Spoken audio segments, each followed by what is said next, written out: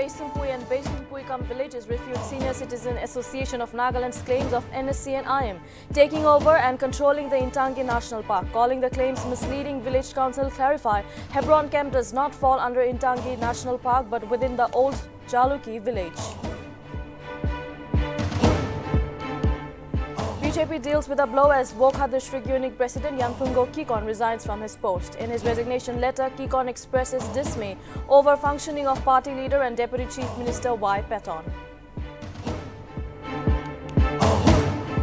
Nationalist Democratic Progressive CM Rio announces cash awards of Rs 50,000 for gold, 20,000 for silver and 10,000 for bronze medal winners. After a months-long saga full of twists and turns, world's richest man and Tesla CEO Elon Musk finally acquires Twitter. Musk begins his Twitter ownership by firing top executive CEO Parag Agarwal, Chief Financial Officer Ned Segal and Legal Affairs and Policy Chief Vijaya Gade.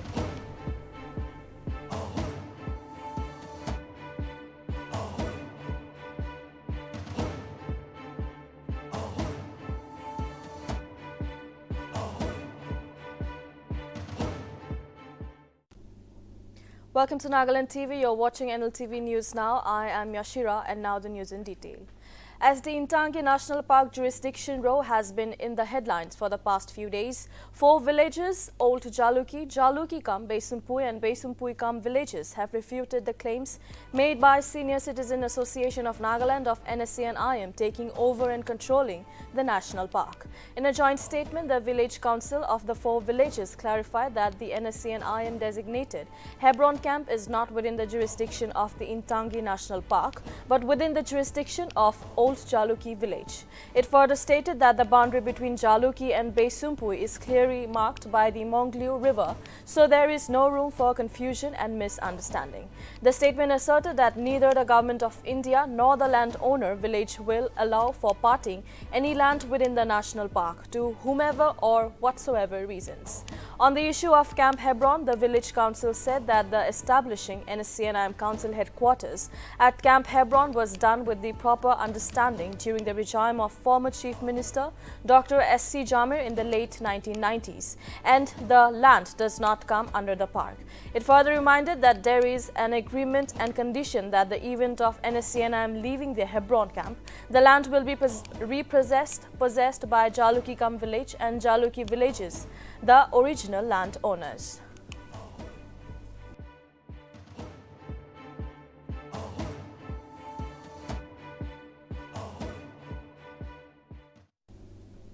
Bharatiya Janata Party Wokha District Unit President Nltv Kikon on Thursday tendered his resignation from the president post with immediate effect. Following his resignation, Kikon has cited several reasons expressing dismay over the functioning of veteran BJP leader and Deputy Chief Minister Y. Paton.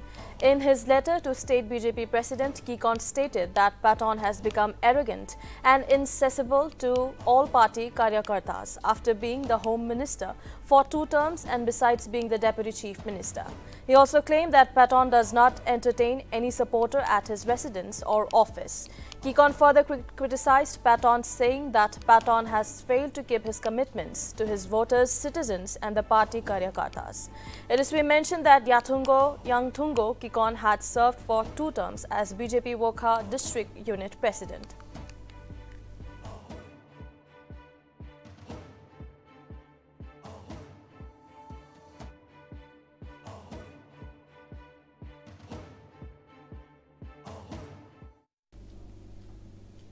Nationalist Democratic Progressive Party President Chingwang Konyak on Thursday inaugurated a new party office for Phek region at Phek district headquarters. Several NDPP functionaries were also present in the program. Notably, the inauguration coincided with NDPP President's state tour along with host of party leaders, legislators and others. While addressing at the inauguration program, Chingwang encouraged party leaders and workers in all 5 assembly constituencies in Phek region to have better coordination coordination and understanding to strengthen NTPP. He also stressed on the pre-poll alliance between NDPP and BJP, stating that the seat-sharing formula of 2018 Assembly election was on an experimental basis, which turned out to be a huge success. Hence, he called upon the party workers to be prepared for the upcoming election. Meanwhile, Chingwang also welcomed the new leaders and members from the political parties who joined NDPP.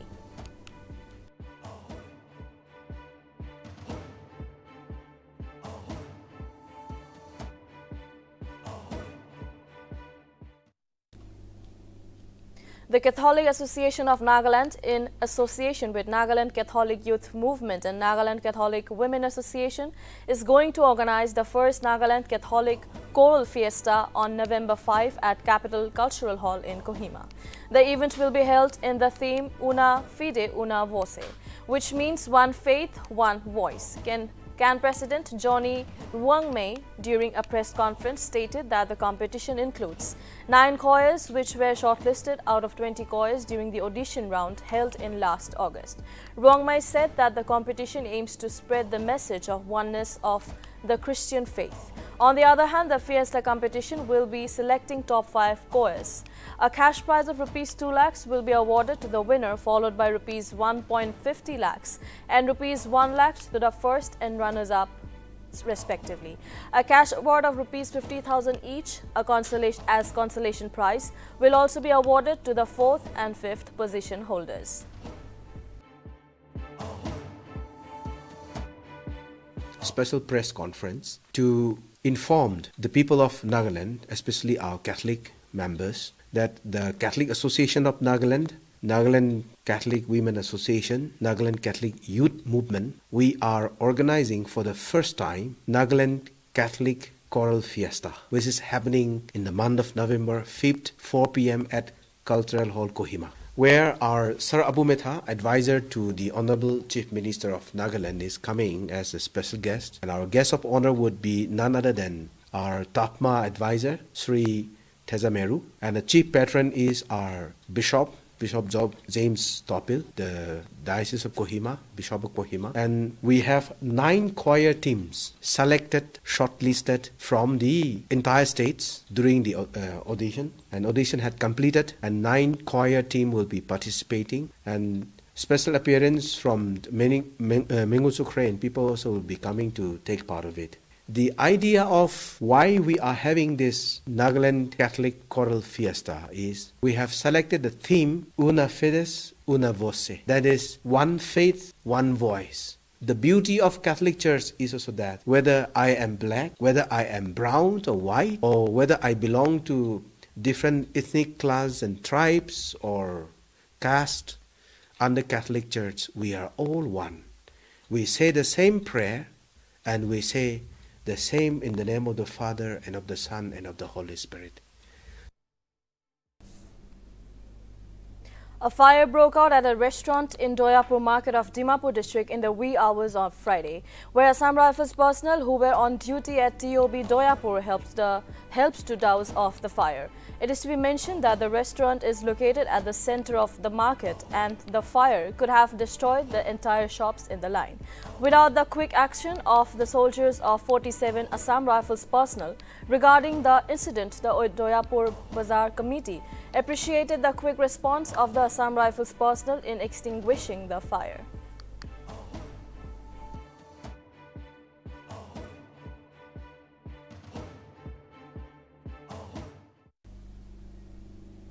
Mon District Tobacco Control Cell, jointly with District Police Department on Thursday, organized a sensitization program on tobacco use and its harmful effects on human at the Council Hall in Mon.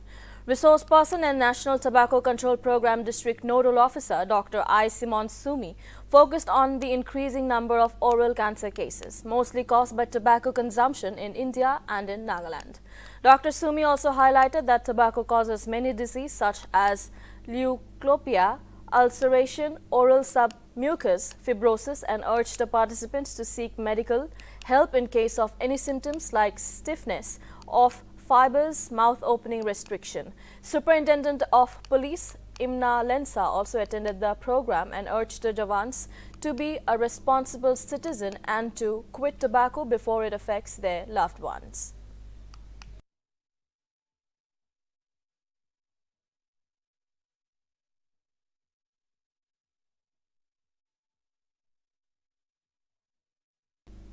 Jaffur Christian College on Thursday organized a skill development program at Zappa Indoor Stadium in Jaffur Christian College.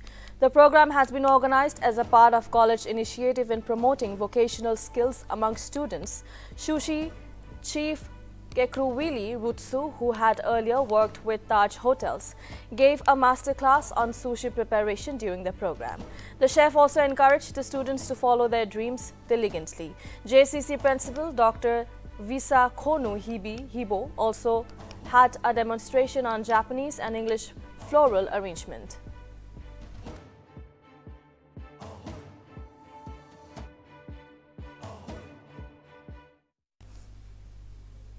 To commemorate the birth anniversary of Sardar Vallabhbhai Patel on October 31, the Nagaland Board of Education has asked all the institutions to register under NBSC to organize Unity Run.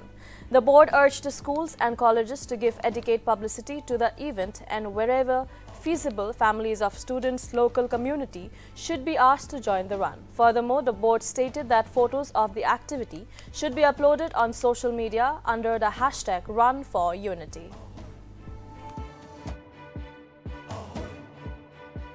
Can be done in group, in individual, at any time, at any place. But to do that, we need positive attitude. We need to give time for exercise. If you don't make time for exercise, probably you may or you will make time for illness.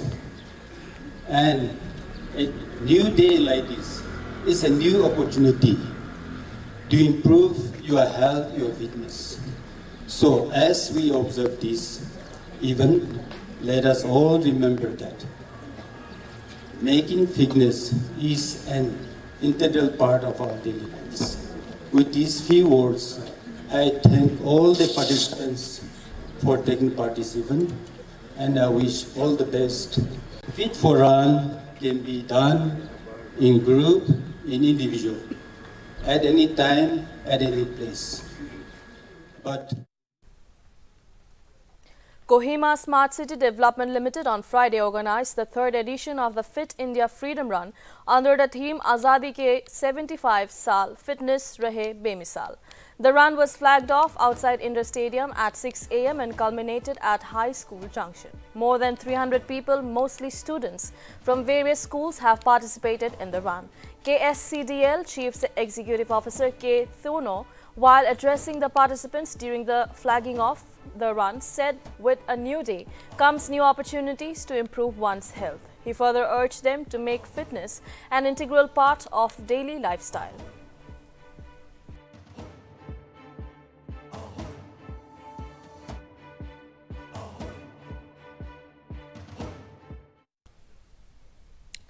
Nagaland will be sending a team of 305 athletes to participate in the upcoming 2nd Northeast Olympic Games 2022, which will be held at Shillong, Meghalaya from November 10 to 16. A special program was organized at Kohima's Hotel Vivor on Thursday by the Nagaland Olympic Association for the Nagaland contingent at Kohima. Chief Minister Nefurio, also the president of the Nagaland Olympic Association, addressed the gathering at the event and announced that a special incentive will be provided by the state government, where cash awards of Rs 50,000 for gold, 20,000 for silver and Rs 10,000 for bronze medal will be handed over. Rio further added that the state is still lacking behind in terms of sports, and the State Olympic Association got affiliated only in 2004, which is after 41 years of statehood. Rio also assured that an indoor stadium will be constructed in every district along with the AstroTurf football facilities in few years' time. The number of athletes who will be representing the state in the upcoming Northeast Olympic Games this year will be highest ever and will be participating in 17 disciplines out of 18 events. Most of the participating athletes were selected from the recently concluded Nagaland State Olympic and Paralympic Games 2022. The team is scheduled to leave on November 9th. Commitment you have to give. Very difficult. Dedication and determination to become somebody. That commitment you have to give. From your slide, ground zero, some of you have spoken about it's a full-time job, and also it's a hard work to be put into. In many of the platforms, I had also mentioned that the Olympic Association had decided to bid for the national games. I explained earlier also. It's very difficult to say what are expectations because we don't have a seeding system in the Northeast. But last time, as per records, Nagaland finished 5th in the medals tally. I am hoping that we improve upon that. The first Northeast Geology and Mining Ministers Conclave is scheduled to be held at Night Resort in Chumukudima district on October 31. According to officials, Ministry of Mines will organize the conclave and Union Minister of Coal and Mines and Parliamentary Affairs Prahlad Joshi will grace the event as chief guest.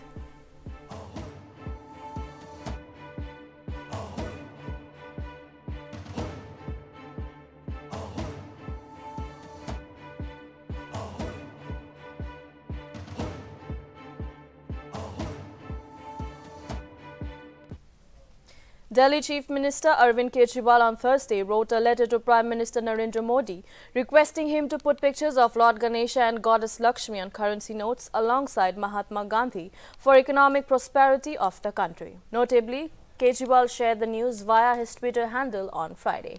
In his letter, he asked why the country's economy is currently going through a rough phase and India is acknowledged as a poor or developing nation even after 75 years of its independence. Adding reason behind his demand, the letter read that on one hand, India needs to work hard to overcome its economic hurdles and on the other, it also needs the blessings of God.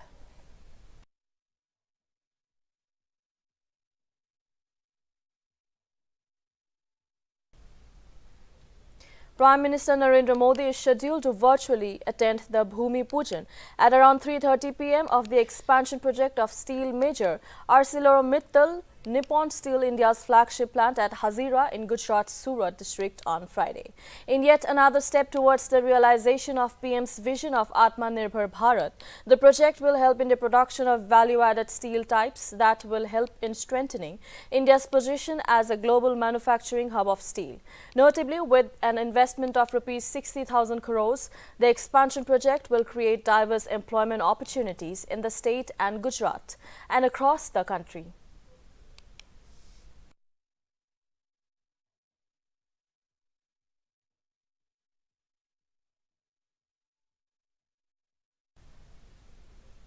In a horrific incident in Uttar Pradesh's Prayagraj on Thursday, 6 people lost their lives and 5 sustained injuries after the vehicle they were travelling collided with an electric pole and overturned. Additional Superintendent of Police Gangapar A. Agarwal said that the injured were sent to the hospital and post-mortem of the dead is being conducted. Uttar Pradesh Chief Minister Yogi Adityanath, while expressing his condolences over the loss of the lives, directed the Prayagraj District Administration to give proper treatment to the injured.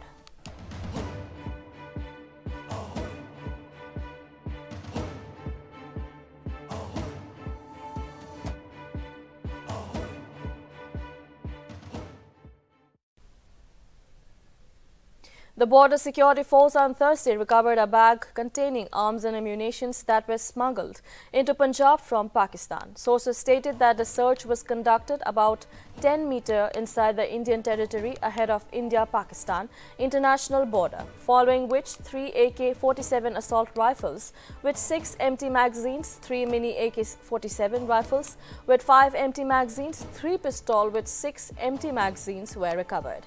Inspector General of Punjab Frontiers BSF Asif Jalal said that the bag containing the weapons was recovered by troops deployed near Jagdish outpost in Firozpur sector.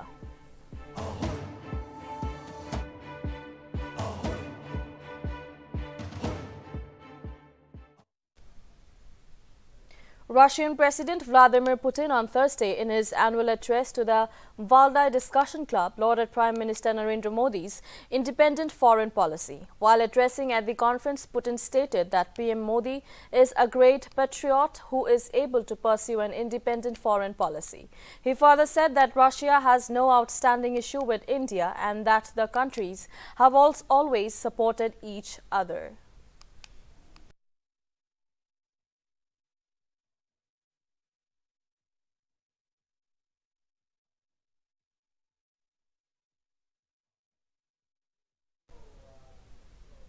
Prime Minister Narendra Modi and Britain's newly elected Prime Minister Rishi Sunak on Thursday agreed on the importance of early conclusion of a comprehensive and balanced free trade agreement. Notably, in a telephonic conversation on Thursday, Modi spoke to Sunak and congratulated him on assuming charge as UK's PM. Meanwhile, Sunak, taking down to Twitter, thanked his counterpart, congratulating him on his new role and said he was excited about what the two great democracies can achieve as they deepen their security, defense and economic partnership. Furthermore, it has been learned that the leaders also agreed to meet on the sidelines of G20 Leadership Summit, which is scheduled to be held mid-November in Indonesia's Bali.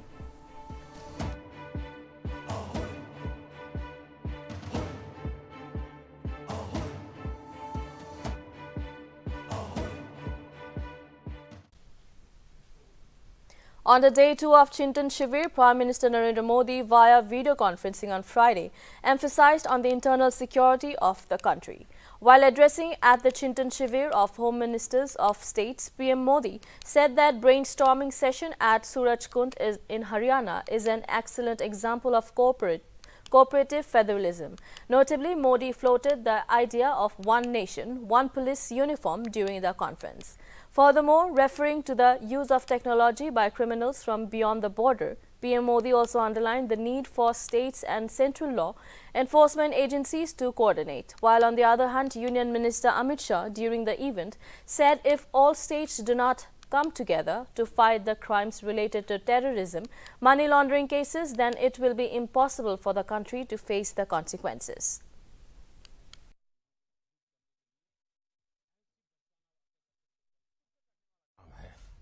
साथियों, बीते वर्षों में आतंक के ground network को ध्वस्त करने की में सभी सरकारों ने बहुत जिम्मेवारी के साथ उसकी गंभीरता को समझ करके कुछ न कुछ करने का प्रयास किया है। कहीं पर शायद सफलता पहले मिली हो, कहीं देर से मिली हो, लेकिन हर एक को इसकी गंभीरता में आज समझाना पड़े ऐसा नहीं है। अब हमें ताकत को जोड़ करके इसको हैंडल करना है जी। इसी प्रकार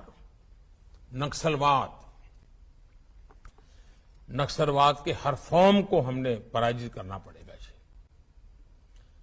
बंदूक वाला भी है और कलम वाला भी नक्सलवाद है। हमें इन सब का काट निकालना पड़ेगा जी। हमारी युवा पीढ़ी को भ्रमित करने के लिए ऐसी बचकाना बातें कर करके चल पड़ते हैं लोग और इतना नुकसान देश को हो रहा है और आने वाले दिनों में कोई संभाल नहीं पाएगा जी।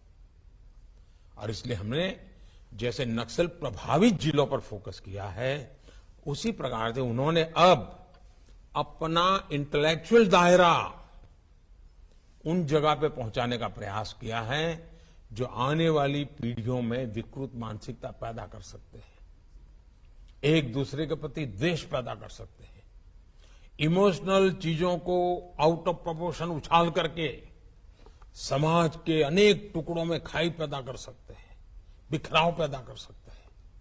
देश की एकता और अखंडता, सरदार वल्लभ भाई पटेल हमारी प्रेरणा हो, हमें ऐसी किसी चीजों को देश में चलने नहीं देना है, लेकिन बुद्धिपूर्वक करना पड़ेगा, समझदारी से। तत्कालीन समय में जब कानून और व्यवस्था आंतरिक सुरक्षा की समीक्षा करते हैं तो कई इस प्रकार की समस्याएं ध्यान पर आती है जो बॉर्डरलेस हैं, जो राज्यों की सीमाओं से परे हैं, जो क्षेत्र से भी परे हैं और देश की सीमाओं के उस पार से भी कई क्राइम हो रहे हैं, जैसे कि आतंकवाद, नारकोटिक्स की समस्या, मनी लॉन्ड्रिंग की समस्या, घुसपैठ की समस्या, ड्रोन के माध्यम से हथियारों और नारकोटिक्स की तस्करी हो और हमारी सीमाओं की फिजिकल सुरक्षा की बात हो। जब तक पूरे देश की पुलिस और केंद्र की एजेंसियों का ये सभी समस्याओं के प्रति रिस्पॉन्ड एक समान नहीं होता, इस समस्याओं के प्रति लड़ने की हमारी रणनीति एक नहीं होती, एक दिशा में एक साथ होकर सभी राज्य आगे नहीं बढ़ते हैं तो उनका सामना नामुमकिन है। उस दृष्टि से आपका टीम इंडिया का विचार और चिंतन शिविर का आपका मार्गदर्शन, गृह विभाग का जहां तक सवाल है, सबसे Amid the ongoing Arunachal Pradesh Public Service Commission paper leak case, 2 members of APPSC have resigned from their designated post on Thursday. Notably, Central Bureau of Investigation on Wednesday filed an FIR in connection to the case. On the other hand, Arunachal Pradesh Chief Minister Pema Khandu handed over the State Cabinet's recommendation to invoke provisions of Article 317 in order to remove members of the APPSC. The crucial decision by the State Cabinet came in the light as the APPSC members did not resign on their own. Despite immense pressure from all Arunachal Pradesh's Congress Presidents, Students Union, All Nishi Students Union for their removal, 2 APPSC members, retired Major General Bisht and retired Major General Zarkin Gambling, submitted their resignation on Thursday evening.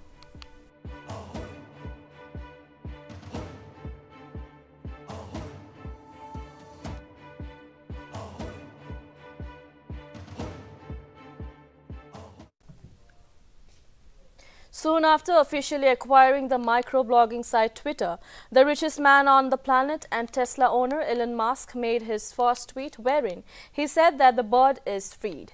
Musk's tweet caught the eyeballs of netizens as his acquisition of Twitter for a whopping $44 billion stirred lot of controversies over the past few months. Meanwhile, Musk has reportedly sacked Chief Executive Parag Agrawal.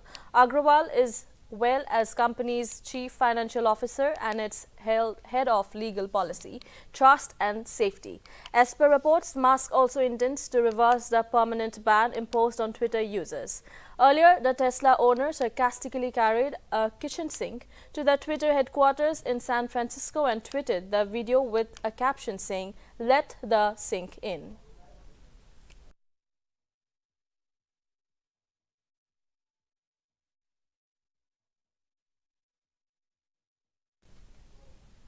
That is all for now. Keep watching Nagaland TV for more news and updates.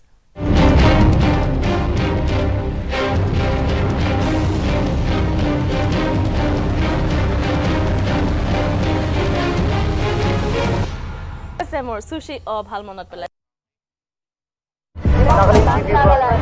Nagaland TV, Sop Manulaga Awas. Watch us live on Geo TV and on your television sets as well. For Dimapur viewers, we are on channel number 994 in Global Chapter and Kohima and Mokokchung